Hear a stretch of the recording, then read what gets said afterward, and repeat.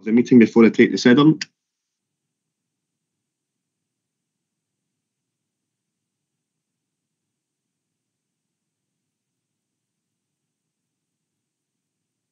I will now take the sediment for this meeting of the Clyde Valley Land Development Joint Committee held on the 26th of June 2023.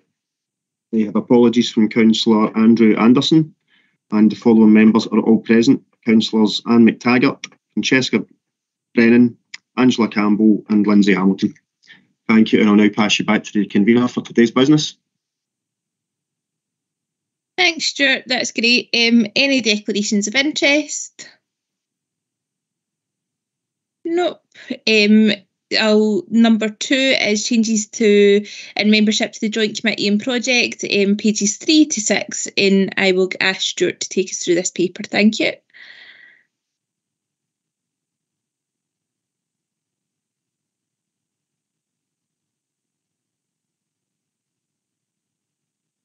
You're on mute, Stuart. Sorry, I'm the one that's trying to give everybody else any trouble for doing that. Thanks, convener. The report advises of Councillor Hamilton's return as a member representing South Lanarkshire Council and as convener of the Joint Committee in terms of paragraph 3.6 of the Minute of Agreement. The report also advises that Renfrewshire Council has changed from a full member to participating member of the project, which means it is no longer represented on the Joint Committee. As noted in the report, this has resulted in the membership of the Joint Committee being reduced to 5 councils, which is the minimum number required in terms of the Minute of Agreement. Dundee City Council has also confirmed that it's continuing as a participating member of the project, and as noted at paragraph 6.1, the financial implications of the changes to the project membership are covered in the Revenue Budget Monitoring Report at item 4 on the agenda. The Minute of Agreement and Standing Orders on Procedures will require to be updated to reflect the change in membership of the Joint Committee, and the Standing Orders will also be subject to a wider review.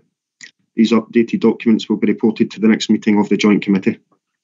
This report is for noting only as per the recommendations detailed at paragraph 2.1 of the report. Thank you.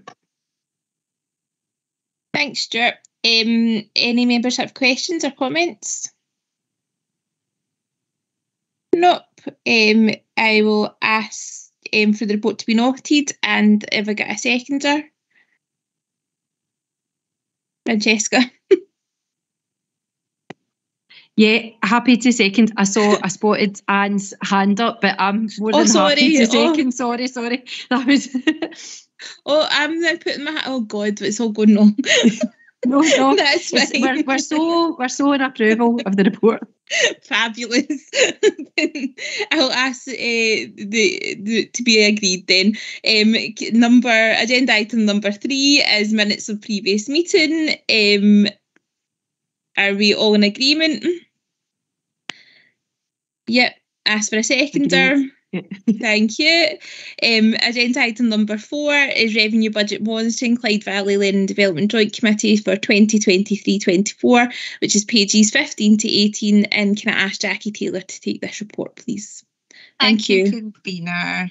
So this is, we're going to take a bit of a trip through time today. So this first report is for our current financial year. This is the first revenue monitoring report that we've presented to the Joint Committee this year. We are very early on in the year, so as you would expect, there's not much in terms of the way of reporting financially. I would draw your attention to section 3.3, which refers to the fact that at the February meeting of the Joint Committee, 13 councils had confirmed their membership position for the year. That took our total membership contribution to £67,000. And as we've just covered in that last paper that Stuart took us through, we've now had confirmation from Renfrewshire that they will be a participating member, and they will contribute £4,000 along with Dundee City Council as well. So our total membership contributions is £75,000 this year. At section 3.4, we're saying that we're adding to that £75,000 member contribution estimate of training expenditure of £25,000, which brings our budget for the year to £100,000. And Appendix A shows the normal report that details down our budget. And as I mentioned, up to the 19th of May, which is when this report is covering, we have limited variances to show you our report on. So So in terms of recommendations, we're asking that the break-even position, as noted in the report, be noted. Thanks very much. Thanks, Convener. Thanks, Jackie. I will ask if there's any questions or comments. Nope. Can I have the report? Oh, yep, Jerry. Sorry, on you go.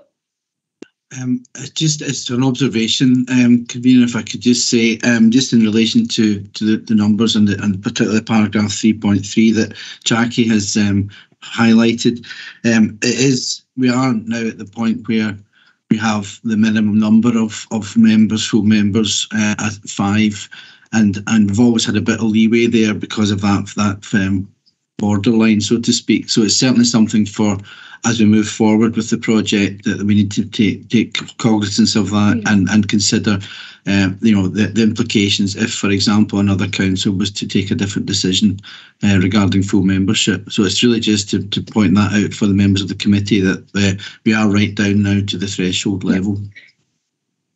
Thanks, Jerry. Yep. So obviously that's a bit concerning, but hopefully we'll nobody else will leave, or its demise will be under my chairship. But I hope it's nothing to be me.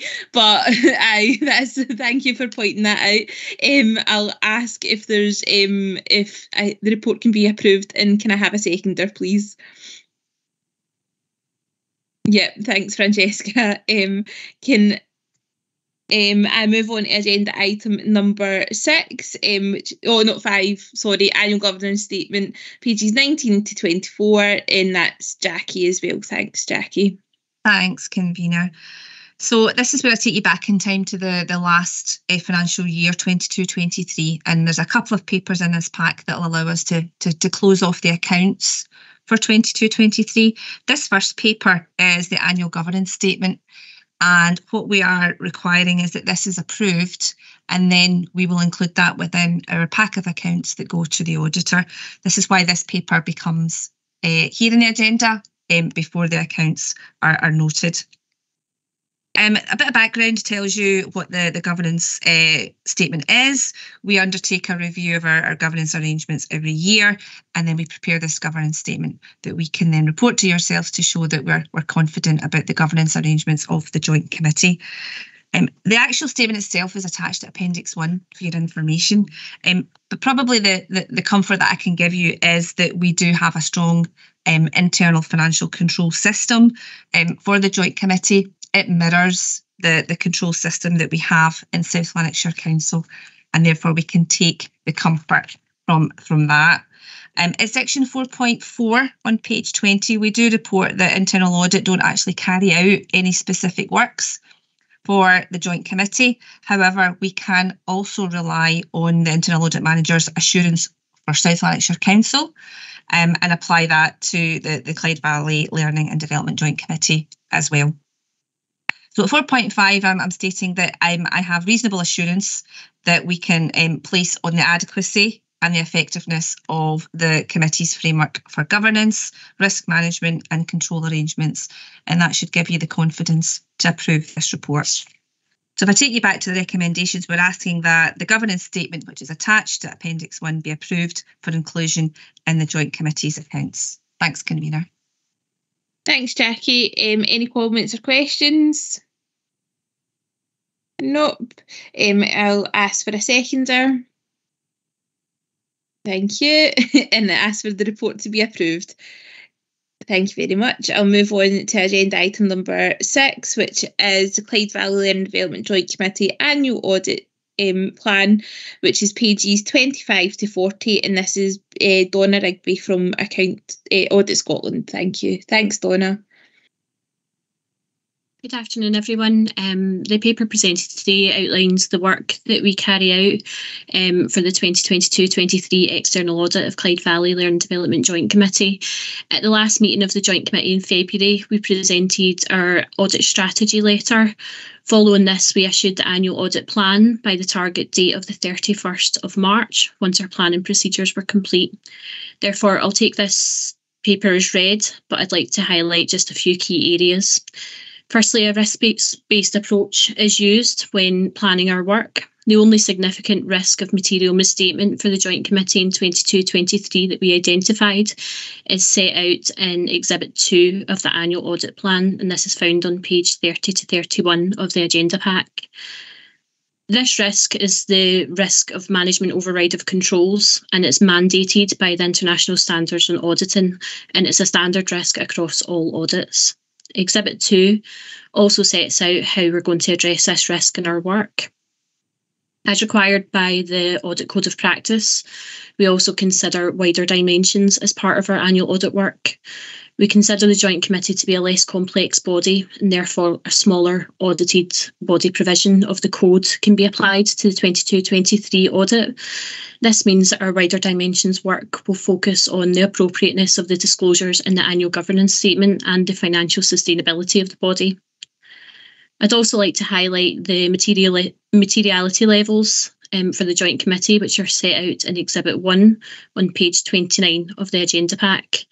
And finally, Exhibit 4 on page 34 sets out the timetable for the audit in 22-23. So we intend to bring the annual audit report to the Joint Committee at the next meeting, which will be on the 11th of September. And this is within our statutory deadline of the 30th of September. So the engagement lead for the audit, Pauline Murray, is also in attendance today, and we're happy to take any questions that you might have on the plan or the audit process. Thanks. Thanks, Donna. That's great. Have we got any questions or comments at all? No. No bother. Thank you very much for attending, Donna. I'll ask for the audit plan for a seconder, please. Thank you. And can I ask the group to agree the report? Thank you very much. I'll move on to agenda item number 7, which is the 2022-23 annual report and accounts.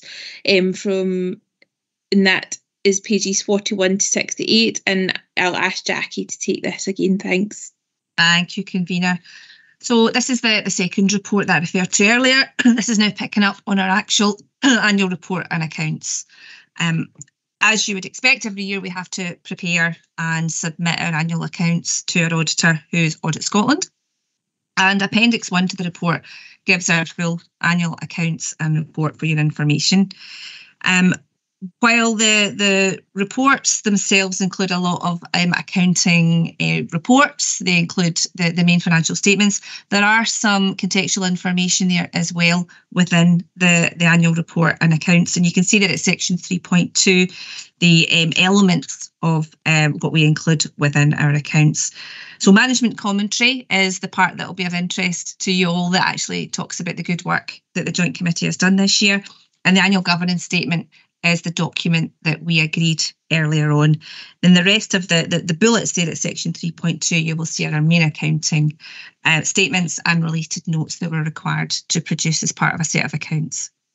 At section 5, we cover the financial implications, and the main piece of information that I would draw your attention to is at section 5.2, where we're reporting that once we've taken account of all the commitments that we have, it leaves a revenue cash balance of £34,000 for the Joint Committee, which can be carried forward for use in future years.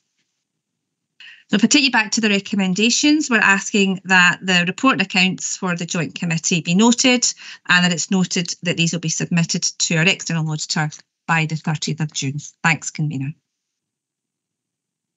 Thanks, Jackie. Any comments or questions at all? Nope.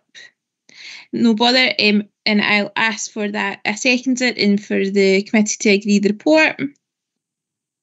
Yeah, agreed, no bother.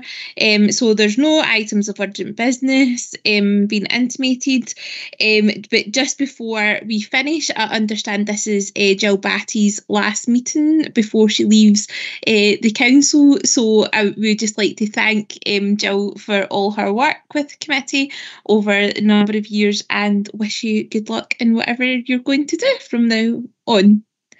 Okay, but thank you very much. Thank you. No bother, Jill. And I'll ask Stuart to stop the recording of the meeting and say goodbye to you all. Have a good day. Thanks, convener. Thank you. Bye. Thank you. Thank you. Thanks.